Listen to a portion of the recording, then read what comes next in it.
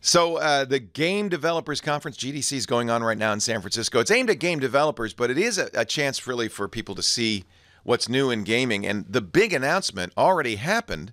Sony's event was last night. Sony revealed something everybody's been interested in, pricing and availability for Sony's VR headset. And with an installed base of 38 million PlayStation 4s, this could be the dark horse in virtual reality. Father Robert Ballas and Chad Johnson on the show floor. We're going to throw it to them right now for a quick report from GDC. Guys?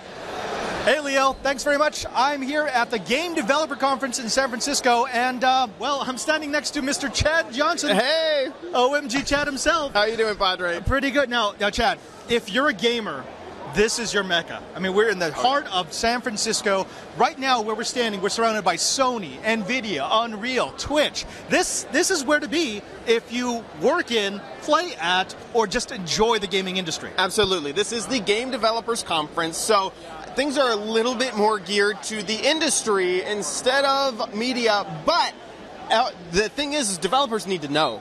You know, all of our big announcements, even from Apple, are coming from the developer keynotes because developers have to start developing for these systems. And so we've already seen quite a lot of announcements from Sony yesterday. I got to see from Oculus a Minecraft running on a phone in virtual reality. There's so much to see at GDC. Let's talk about that. Now, there were a few big announcements that came over the last couple of days. GDC started, just not the expo. For example, we heard that Microsoft has opened up cross-platform playability. So absolutely. Soon, in apps that are designed for, you can play on a PlayStation and an Xbox and a Windows PC at the same time. That has me excited. But what had me really excited was the Sony announcement and just the demo that we saw about 10 minutes ago. Tell me about it. So PlayStation VR has been something that we've known about for a long time. It was Project Morpheus before, but now it's polished, it's ready to go. And so we saw the announcement yesterday, and we got to experience it today, me and you. This is the first time I ever experienced PlayStation VR, and I gotta say, I was really impressed. It's Sony that we're talking about. They make PlayStation, so the hardware is really well constructed. They make phones, they make PlayStation 4s, they make everything. So just the headset itself is very lightweight. It's absolutely balanced to sit on your head really well. You have a motion of the VR headset, so if you have glasses, it will move forward and out of the way. I mean, just the headset itself is like a glove. I mean, it's really nice. It's really beautiful. Right. One of the things is, I know you've tried them too. I've tried the new Oculus Rift. I've tried the HTC Vive. I tried the Samsung Gear. And I would say this is definitely better than the Gear. Probably not to the level of the HTC Vive, but the Vive, to work properly, requires a room. You got to set up a room. It requires light room, stuff in the corners. You got to move the couch out of the way. I mean, yeah, and it's a higher price point than the PlayStation VR. Let's talk about that, because both the Vive and the Oculus Rift are going to require a pretty hefty PC. I mean, if you wanted to run at full spec, you're going to be spending at least $1,500, probably closer to $2,000 to buy a PC that will run it properly.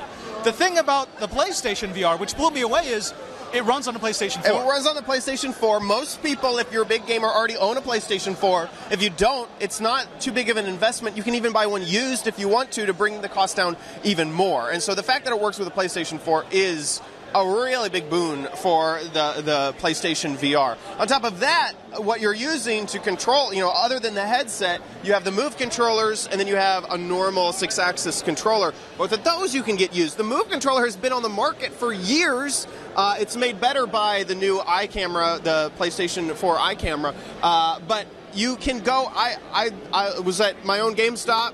You could get a single Move stick for $8. I mean, the price point here really, I think, is a big story that a lot of people are going to invest in this VR headset. The other thing is the games.